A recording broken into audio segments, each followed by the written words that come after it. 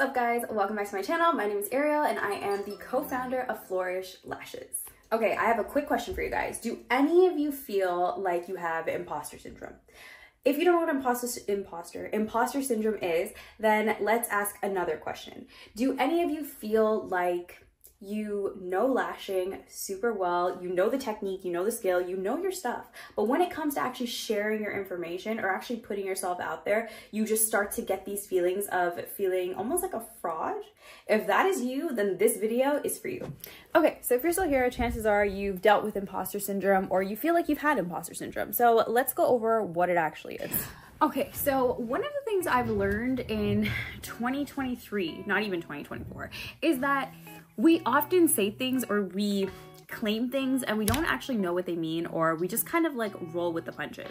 So imposter syndrome can actually be one of those things in the sense that so many people talk about it and people just kind of throw words out there, but we don't necessarily go through the definitions of these things or actually fully understand what it even means. So let's just go through really quickly what imposter syndrome actually means before we go into if you have it or not or how to fix it.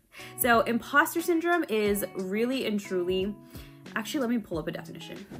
Okay, so we did a little Google here just to give you guys an idea. So it says imposter syndrome is fear of failure. Artists may be afraid of failing and be exposed as a fraud, which can lead to self-doubt and imposter syndrome. So really and truly, it's just about feeling like a fraud or feeling like what you're saying, you're technically not qualified to say, or you can't justify why you should be the one actually saying these things. Does that make sense?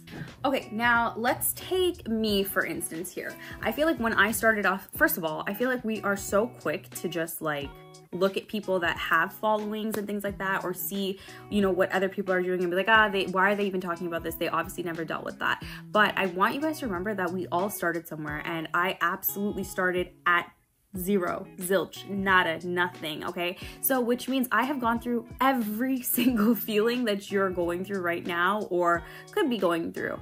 And I want you guys to know that it is very much real. It's very much a feeling. And because it is a feeling, feelings can change super quickly. And that means that once you kind of understand what it means to have this feeling, then it makes it easier to get over it. So that being said, I want you guys to fully understand that even when I started my YouTube channel, even when I started putting myself out there in general, like, yeah, sure, I'm super confident in it now. I mean, I could be more confident, but I mean, I definitely am better than what I was when I started. But I definitely went through times where I just felt like it was just not for me to say, or I just felt like I couldn't say things, or I wasn't qualified enough to say certain things, or what if someone was gonna come correct me and make me look stupid? I feel like that was the biggest one, when I would say certain things about lashing or education or anything like that, and then I would be fearful that someone's gonna come and be like, well, you're stupid because that's wrong, like that's just not right. And realistically, that has never happened to me, knock on wood,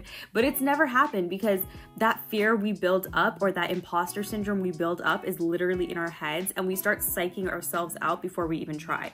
And realistically, what is the worst that could happen here? Somebody could message you and say that I don't agree with that, but really, you know this information, like you know it because you've lived it, you experience it, you know firsthand if you're saying what you're saying it with conviction. And the more you say something with confidence, the more you say something with conviction, the less likely anyone's really gonna come question you, because they're probably feeling the same self-doubt that you were feeling before you even came out and said what you were trying to say. Does that make sense? Okay, so let's talk about a couple ways that we can get over imposter syndrome. It's crazy because we constantly say that word, like imposter syndrome, but it really is rooted in confidence. Confidence is key here, and this is how you like get over that feeling, or even just start to shy away from that imposter syndrome feeling. Because really and truly what starts to happen is you start to realize that the things you're saying, or the way you feel, or what you truly do believe in is true, and you already know it's true. So now it's just a matter of getting rid of that shield and really understanding that what you know and what you believe in is valid, okay? And the best way to do this, and the reason why I want to go down this route, is because we are all lash artists here, and this is the best way for you to overcome this exact feeling. So let's go over a quick activity. Okay, so what we're gonna do here, this is super simple, super easy, but one of the best ways you can get over imposter syndrome is understanding where you are and understanding how far you've come, okay? So what happens is most of the time, especially as lash artists, when you start to do something more often, you tend to believe that that is a norm, okay? So you tend to think that you know this information, that means everybody else knows this information, and it becomes basic information, if that makes sense. Although it's not basic information, in your head it is, because it's become such a social norm for you, or it's just become an everyday. So the value of that information to you is no longer as valuable as it was in the beginning. Now, the reason why I'm saying that is because we get trapped into that feeling, and when we want to share certain things and that imposter syndrome kicks in, we start to sit in that pool of, oh, that information is basic. Why would I say that? Or why am I sharing my opinion? That's like, everyone knows that. But that's not the case, because we need to remember that not everybody is at the level that you're at. Everyone is going to be at a different level when it comes to skill level, technique, business knowledge, anything. It doesn't even matter. We're all at different levels. So that means that everybody has something to learn from everyone, which means the information you know may be basic in your head, but it's not to everybody else, okay? So it's about finding your right audience when you say certain things. Now, that being said, back to the exercise, because I totally just drifted off, is that you're going to make a timeline, okay? So you're gonna make a timeline here that's really showcasing where you were when you wanted to become a lash artist and where you are today, okay? Now, the reason we're gonna make this timeline is because we wanna highlight our challenges. We wanna highlight all of these things that made it difficult for us to get where we are today, because those challenges, those hardships, those really, really tough moments, those are the moments that have brought us to where we are, okay? And those are the moments that you're gonna reflect back on to really come into your own and understand that you are not a fraud and you know what you know. And that feeling of imposter syndrome is just that, a feeling. Just like motivation, just like sadness, just like happiness, it is a feeling that can be rewired and can literally just be pushed to the side.